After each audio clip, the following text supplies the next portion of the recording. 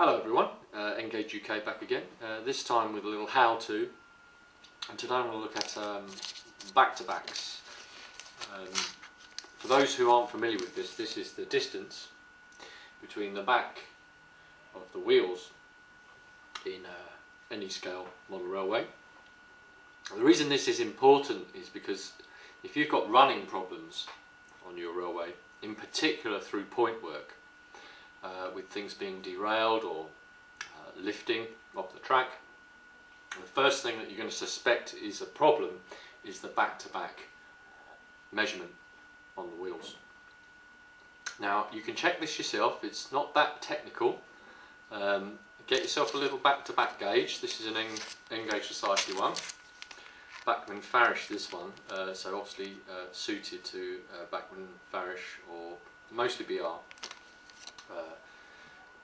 1 to 148 scale. The standards can be a little bit tricky on this because of the different various size scales in different Engage areas of the world. 160, you've got 150 to 1, you've got fine scale 2mm, and you've got 148 to 1, but they're generally agreed to be, in Britain at least, 7.2mm in coarse scale, 7.54 in fine scale. So what are you going to do? Well, for instance, I recently got hold of a whole box of Farish wagons here. Here's, for instance, is a nice little 16-ton mineral wagon. Before I pop that on the track and see it run around, what I would do is just check the back-to-backs. And by that, what we're going to do is we're going to look at the distance between the backs of these wheels. Now obviously we're dealing here with what are pretty modern wheel sets, although they are quite wide.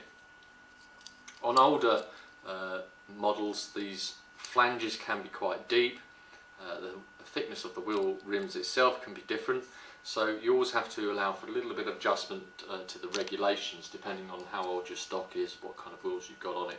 Obviously you could re-wheel these with modern wheels if they're the old type that you don't want on your layout anymore to standardise everything.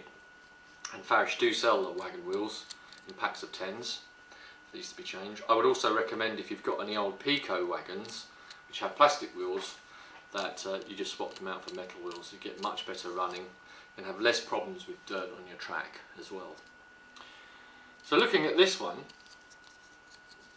I'm immediately looking at that. I'm thinking, I think you can probably see it on the camera, that top set of wheels looks a little bit closer than that bottom set. So one or either of these could be out, and it's pretty simple and easy to check. Get yourself a little gauge, put it out of the bag here, which will be a tricky little job.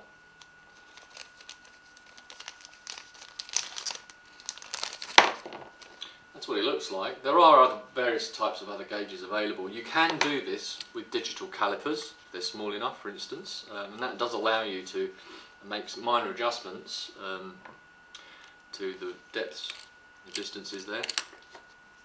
Here's what the Engage Society one looks like. The reason there is a groove in the centre, that's for a gear set to drop in, and all this is this is milled to the distance between the wheels. So you simply slip the axle into that groove, and you'll find out immediately if it won't slip over, that it's a little bit too short. If it's loose, they're a little bit too far apart, and you can push them back in a little bit. So let's pop a wheel set out of this and just check it. Right, so I've popped that suspect wheel set out. It might be this one that's wrong. This one could be correct, this could be too wide. We don't know. That's what the beauty of the gauge is. And now, while I've got a bit of 2mm fine scale track here, while that would probably run quite happily, even on the 2mm fine scale track,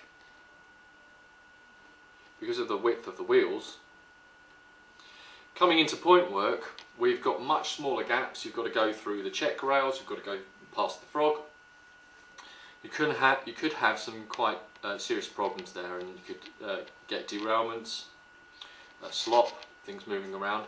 And remember, this also applies to things that pick up current, locomotive driving wheels, or wheels that pick up current for lighting for coaches and things like that. And this can affect your running. You're going to get much smoother, better running if you get your back-to-backs correct. So let's put this on the gauge. Yeah, and immediately we can see that's a little tight. It's not going over. And to adjust it, we can simply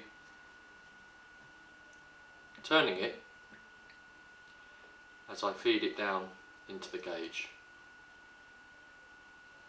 So I'm turning the wheels, rotating them, and coaxing them in. This is pushing the wheels further apart, closer to the correct spacing. And there we are. Now that's slipped in. It's all the way in, just about. And it's still firm. It's still quite tight, but it has moved them apart to the correct distance. If this was too wide, obviously that would move around, and we could take them out. These wheels can be adjusted on or off by rotating. Yep, happy with that. Now pop that back out of the gauge, and it shouldn't be easy to come back out. It should be a little bit stiff, but oh, caught it luckily. That's back out. We can now double check it. Obviously turn it as you do it. You don't just want to be pushing it from one side, and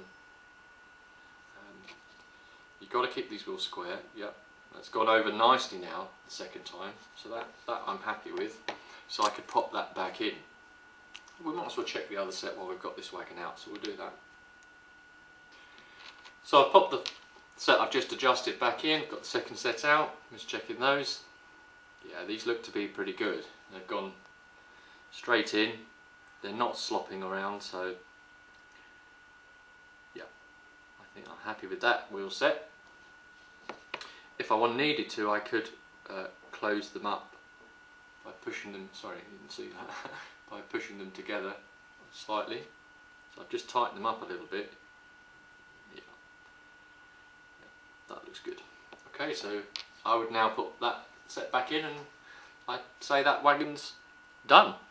Obviously still check it, run it through some point work, run it through on a piece of track, just to check you're happy, because although this is the recommended size, as I say, it can depend on how old your wheel sets are, how thick the flanges are. These are of course the flanges, these projections that sit inside the rails to stop the wheel set coming off. Pop those back in. Okay, that's both wheel sets done, and I've popped it now on a piece of code 55 Pico track, because obviously this is correct 9mm gauge. This 2mm fine scale is slightly wider than 9mm. You don't expect it, when you've got the back-to-backs correct, that it's going to be totally tight on things like straight track and curved track. You are still going to have here, you can probably see, a little bit of give. The wheels are slightly, the back-to-backs, the flanges of the wheels are slightly inside of the rails there. It's really through the points, through the check rails, through the V's of the frogs and things like that, that you're going to really see the benefit of doing this. So one down, about 30 to go. But as I say, it took a couple of minutes, if that, to do that. You don't have to do it unless and until you notice some problems, but I just think it's good practice to check things like this, especially with second-hand goods you might buy, second-hand wagons, second-hand locomotives, to check these back-to-backs, just so you know you're going to get really nice smooth running. And the other thing of course is you're not just going to get better electrical pickup, it is going to be smoother running. You're going to be less bumping around, less rocking from side to side through the point work. This applies of course to any scales. It's not just a thing for N scale, so there's any O or HO modelers out there, occasionally watch these videos. This applies to you, and again the back-to-back gauges are available in all the different scales. So thanks for watching the video, and I hope it's been helpful. I hope to be back soon with more videos. Please comment, rate and subscribe. Leave me any requests or suggestions. I hope to be back soon, as I say, with more. Thank you for watching this video. I'll see you soon.